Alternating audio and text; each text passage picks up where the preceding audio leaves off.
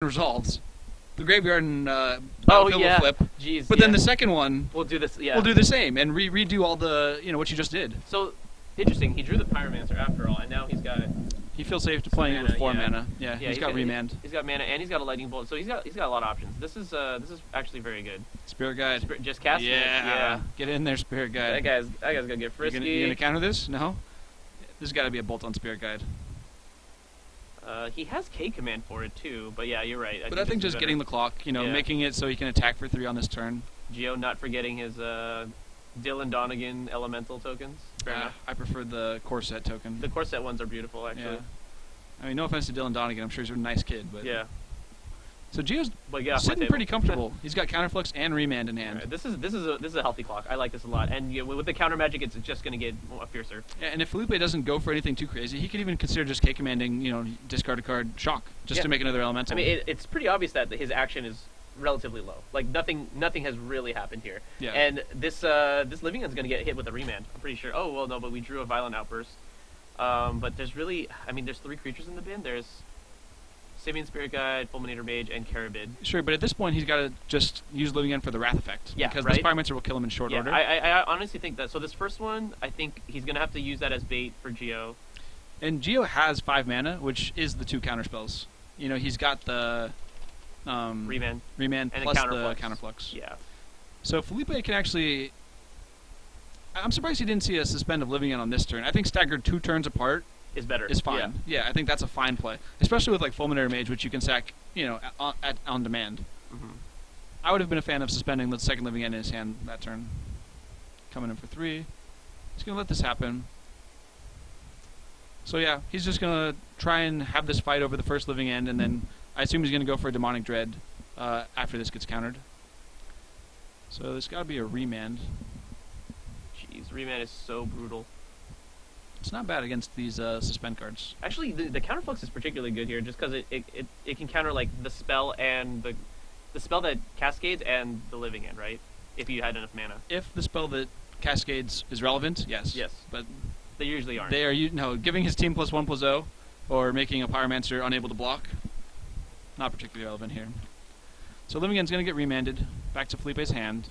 Geo's gonna draw, and then Felipe's gonna draw for turn. So Geo has a Seer Visions, but he still has this backup Counterflux, which is going to prove to be pretty good because I think Felipe is going to try to go for it. I think he has to. I mean, Geo could have another counterspell, and if he does, that's unfortunate. But do you want to? I don't know. Maybe just suspend another one. This is a lot of pressure, but yeah, he's at 10. Yeah. And there's a tar pit. Like this is almost a 2-turn clock. Yeah. I think you have to go for it here, and this Demonic Dread is the worst one, so it's got to be Demonic Dread. Because there's timing restrictions on when you can cast it. Whoa. Picking up the deck already. Well, that's fine. Oh, yeah, right. Yeah. That's right. If Geo tries to counter this Demonic Dread, he will be sad. Alright, so he sees the Ricochet traps. I wonder if Geo actually even knows what that card does. I mean, it's pretty par for the course for these Living End decks to have Ricochet trap. Just because there's very few ways to fight counter magic with the CMC 3 or more restriction. Mm-hmm. I'm surprised we actually didn't see more Living End decks during... Oh, so he does the... Yeah. He does the overloaded one. Is this lethal? No, he's at 10. So the Tar Pit activation, if he draws a land, he can K-command to 8, and then Tar Pit do 5, 8. Okay, so if Geo draws a land, he's got lethal with the K-command and the Tar Pit. Right. Assuming there's 3 black sources. There are 3 black sources. Okay. Well, as I was mentioning, I think... I'm really surprised there weren't more Living End decks running around when Eldrazi was more of a threat. Like, this deck is like, really good against them. It's true. Yeah, definitely. But I guess that is what happens. But then, I mean, it depends on the exact configuration, because if the Eldrazi decks are playing Chalice for 0, Living End gets a lot harder to actually resolve. That's true. So that was like very early on. Yeah. No land for Geo, so I don't think you can kill him this turn. And he doesn't have any counter magic. So he's got to be a little afraid of Felipe resolving a Living End, but I think we know... he doesn't know, yeah. He doesn't know there's none in the deck. There's 1 in the yard and 2 in his hand. I mean, Felipe must feel pretty unfortunate right now. I mean, his outs are to start casting these big, huge cyclers, but I don't think he has outs. No, I don't think he has outs either. But again, knowing Felipe, and he's not going to scoop him up. He's not going to scoop, even though he knows he can't win. Even though he knows. He's going to make Geo do it. So even if I was on the other side of this, I think I still attack here because it's fine. Alright, scooping it up. He is actually just going to scoop it up. He knows he's going to show Gio. Yep, I've got no living ends in my deck. My Cascade spells do nothing. Yeah. Good game, sir. So, a little bit of interesting choices in that game in particular. Gio's bottom of the Young Pyromancer on turn 1 makes no sense. I mean, I just think it has to do with how he's assessing the role in the matchup. Maybe he's the kind of guy that's like, I want to leave up my answers, and then once I'm situated, got plenty of stuff to leave up, then I'll start trying to kill you. As opposed to get the clock down and then hold up the answers. Like, there's two kind of different ways of thinking about it. Yeah, but I mean, so the way that I look at it, so if you go Serum Visions and you see the Young Pyrons, why don't you just want it in your hand to begin with? Like, I think that's reasonable. Like, so and maybe not deploy it right away, but just have it. Yeah, because that way on your subsequent Serum Visions, for example, like you don't need to be looking for an answer that's in your hand. You have the answer. Yeah, you have your clock in your hand. Sure. Right. So I think that's what how I would prioritize it. Because looking at my hand, if I have 2 counter spells and then like reasonable amount of burn, and I would love to have that the option of that Young Pyromancer, right? And I agree with you. Like I said, I would be happy playing it on turn 2 on the play against Living End because their turn 2 combo, it's got to be worth very little. Yeah, it's got to be like maybe 1 cycler and then as many Street Wraiths as they draw. Yeah. So I think at like the very worst case scenario, I'm facing down like a Street Wraith and a cycler.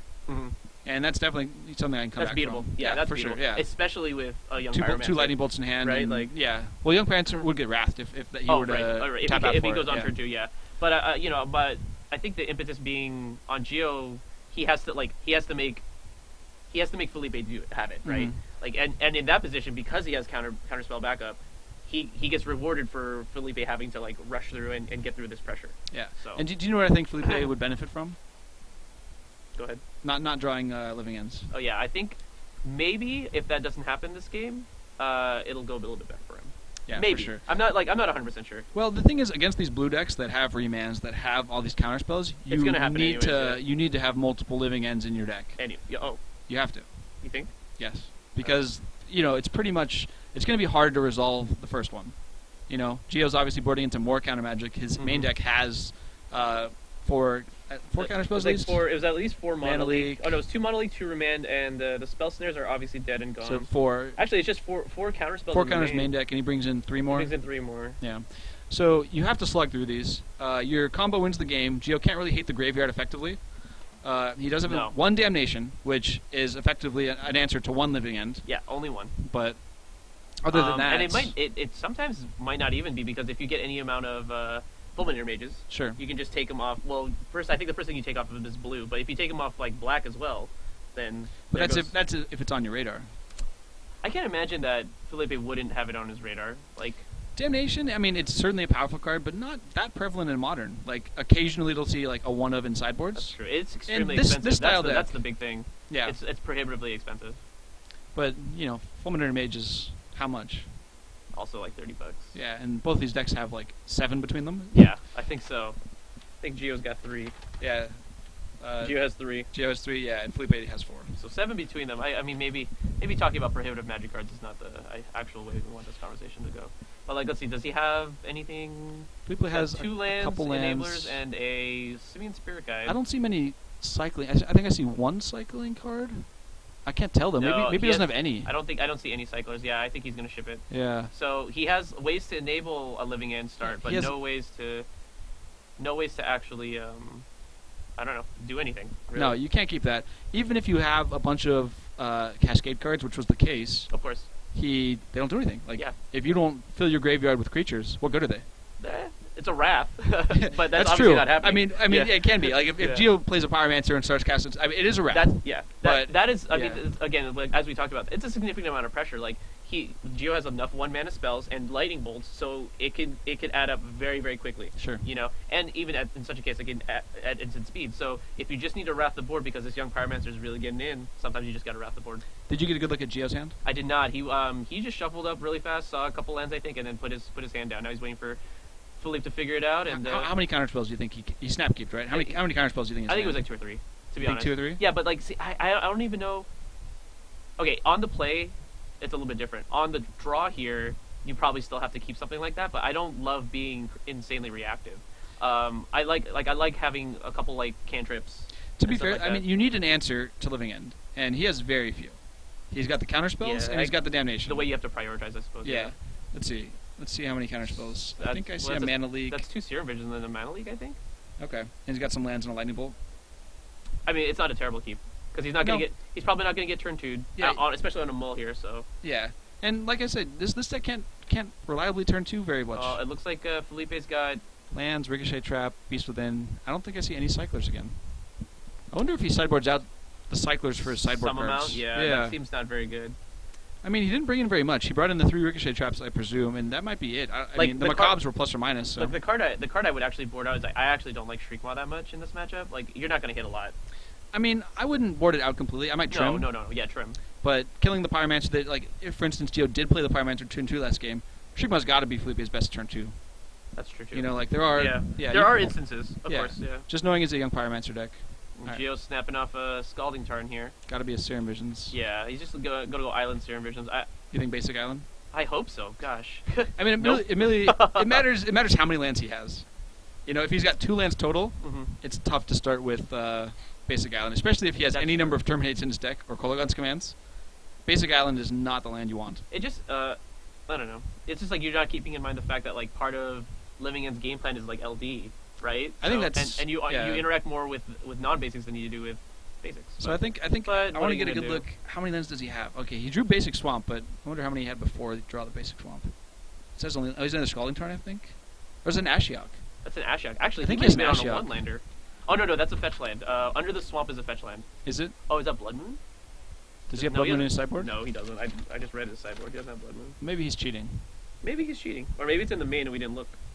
Well, you have his deck list, so don't say we. Fair enough. All right, Felipe untap, 2 mana, passes the turn I back. don't think it's a Blood Moon. I think but you drew Avalanche Riders? Is that Avalanche Riders? yeah, well, I think he had that in the opener. Avalanche Riders is a sweet one. How many does he have? He has 4? Oh, wow. Yeah, that's So what I'm saying. Like, it's This an LD package is it's really pretty prominent. Hard. Okay, yeah. so he's definitely going for the play that we had anticipated last game, and the serum now the Shock Serum Visions makes a little bit more sense because now he's gonna be able to cast the Inquisition that he has and another spell in the same turn, which is gonna make this Pyromancer really threatening. But he's on no more lands, right? So he did keep a 1-lander. He did, yeah, he absolutely kept the one-lander. I did see the Ashiok in hand. So he has the Ashiok in hand, Mana Leak, Bolt, Serum Visions again. I mean, there's even an argument that like maybe you don't actually cast a spell next turn anyways, but the Inquisition, if he draws a land, the Inquisition's gonna get snapped off. I don't know. If my opponent hasn't cycled anything, I might just put Ashiok into play. Like, granted, Beast Within is a card that exists that Felipe might have, but Ashiok just seems like a great thing to start doing. Yeah, Ashiok seems great, especially if he's just start hitting living ends. Like, you don't even really care so much about hitting the guys. Like, you just want to hit living ends. Yeah, that's true. Like, if you exile like 1 living end, that's 1 less counterspell you're going to need down the road. Exactly. And now that there's, because Felipe started with Ricochet Trap, which obviously would have been insane last game. Oh my goodness! Do you know what I think Felipe is going to do? I think he's going to Simian Spirit Guide out Avalanche Riders. That would be pretty devastating. I think that's what's happening here. He was looking at both of those cards. I mean, that'd be a really good play. I wonder why he gets the 3rd Black Source instead of like a 2nd Mountain. You don't need that much red in this deck. I know, but he already has two lands that produce black. Yeah, but Fulminator He has a Ricochet Trap. Both of his Cascade true. spells cost red. Yeah, I'm interested. I don't know. This is actually that's a great play. I love it. I love it. And we're attacking. Yeah. Well, I mean, I think you could block here. I think you could say, I don't want to take 2. I don't want to trade 2 for 2. I'll just leave it to make it so you don't attack this turn. Oh man. So Gio's got Inquisition as his only play. Yeah, maybe you are right. Maybe you do leave it to block. I think it just depends like how the rest of your hand lines up. So Inquisition's going to happen. I think there's a Beast Within and a Ricochet Trap and a land, yeah. Just going to take the Beast Within, obviously. That's the only thing you can Ricochet take. is a 4, right? Yeah. Oh, because obviously then it would flip over from the... So Felipe needs to find something. Like, this Avalanche Rider is going to hit the bin from not being echoed. And he just has Ricochet Trap and Stomping Ground. Yeah, no land is really devastating. Another Beast Within. Wow. So, oh man. I hope he blows up one of his lands to block. Yeah, that would be a thing. You know what I would have probably done? I probably would have shocked the Stomping Ground. Because if Gio does draw a blue source, he can Mana Leak the Beast Within. But I think this play, if Felipe does Beast Within his own land, Felipe is going to be pretty far ahead. Yeah, this is Do it. This is not good. Yeah, he's thinking about it. Beast Within your swamp. He's thinking about it. Do it. Beast Within your swamp and block. He only has a black. What's he scared of? He's just probably weighing the value of a Beast Within. That's got to be what it is. But you're right. You're absolutely right. I think that Getting a 3/3. in this Geo's stuck position- on one land. Yeah. Just get a 3/3, kill the Pyromancer, and then and start just- attacking. Just start attacking. The clock is faster. And you know what? Ricochet Trap on 4 mana, you can just leave it up. Like if Geo tries to bolt, no, just hey, bolt you. Yeah. You know, I don't want you to bolt my beast. I want the bolt to go to you. Send it right back to your face. He's gonna do it. Oh, he's waffling on. You know what I think? I think he's not considering blowing up his own permanent. I think he's deciding whether he wants to kill the Pyromancer or not. Oh, you're right. Oh, maybe not. Oh, no, okay, he saw it. sees it. Yeah, all right, all this right, is great. Yeah, this is. I mean, that's the deck is really deep actually. There's lines that you don't normally have to take, but Yeah. this is a good one. What the? Murderous Cut. Oh, he kept Murderous Cut. If he shocked the Stomping Ground, oh yeah. no. because Ricochet Trap, you can't pay the trap cost unless someone casts a blue It's a spell. blue spell, yeah. So that would not work. But close. Close. Yeah, close. Oh goodness. Oh Goodness man, gracious. yeah. Well, I mean, I guess that's the downside. See, I didn't think Geo would actually keep Murderous Cut, but it looks like he draws at least a red source, so we can get a little bit more value out of this young Pyromancer. But he's gonna run away with this. Well, I mean, I don't. He doesn't have counter magic, so all Felipe needs is a living end type card, and the board just gets wrathed, and that stabilizes. Yeah. Here's a Fulminator, which is I don't think you can. He's gonna bolt it. It's probably gonna bolt Bolt the Felipe. bolt the face, right? It's gotta be Felipe. Yeah, he's also thinking about that. Yeah, because if you bolt Felipe, that puts him to 6. I don't know. It might force Felipe. Forcing Felipe to activate Fulminator might not be the worst play. Yeah, because here he can block and sack, right? So. Or you can just block a 1/1 for a turn or two. Yeah, that's true. Because he's on 6, so blocking the Pyromancer here. If I were Geo, I think he's on the Pyromancer. Yeah, you send everything. You have to 2-turn clock him. And if I'm Felipe, I think I have to draw a Wrath, so I block the Pyromancer, and then I blow up the land. Mm-hmm. I don't even put the Pyromancer in his graveyard. I don't trade if I'm Felipe. No, because the idea is wow. Because I think you're out here is to Yeah, draw. is to hit a Wrath anyways. Yeah, hit a Wrath. And now Geo's going to have Pyromancer back in play, even if he finds it. Yeah, that's not good. That's Assuming Spirit Guide. But, okay, yeah, he's not dead. Yeah, that being said, I would die here, and Felipe is not dead here. Yeah. Because he drew a blocker. He drew one of the, I think, Assuming Spirit Guide's going to be the only draw That's true. that rewards him for doing what he did. Yeah. But there it is. And you know what, Chris? What's that? He knows more than you do, apparently. I guess so, yeah. Felipe on point. Knows his outs. Knows he has Assuming Spirit Guide in the deck, wants to draw a blocker. Has it on top. I wonder if he blocks here. He elects to. Yeah, well, like I it. mean, I don't blame agree. him. I don't blame him. Yeah. And I just want an extra turn. Geo has Inquisition, I think, and he knows the last card is Ricochet Trap, so it's Dead. It's a moot point to cast. I would just hold it. Yep. And Pretend Felipe, like you have something.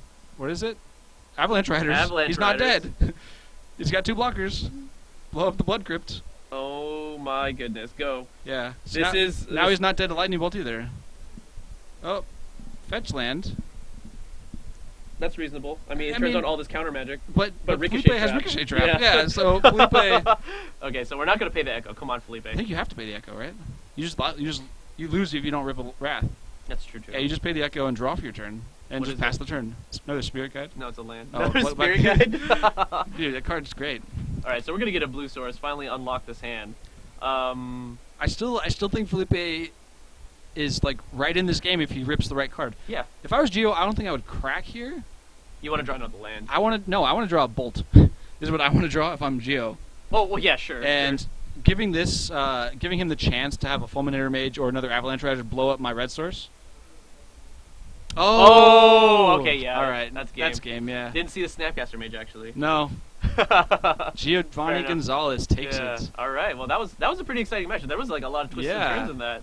That was that Fistful last of blue. Didn't get the blue till that turn. So, definitely to his credit, they both played to their outs. They both played relatively like exactly how they needed to play. Right. Yeah, I think Like very the- tight play the- from both of them. The turn 3 Avalanche Riders was great. Turn 3 Avalanche Riders, and then the Beast Within. If that resolves, I think he Felipe's runs ahead. away. I think he's ahead. Yeah, He runs away. The Murderous Cut, man. Yeah, out of That nowhere. Murderous Cut was. Oh my god, that was so good. That was it. That was. I think that was the difference. You know, ironically enough, the reason why there's a Murderous Cut is because there's so many lands in the bin. Yeah. So I mean, kind of worked. But how can you know that? Yeah. You know, you just can't. You can't play around that. You can't. And I don't fault I mean, you gotta go for it. That's like, a strong. No, Felipe's no. on air. On literally that Beast Within play looks so good. On if it literally works. anything else, that is a very strong play. I agree.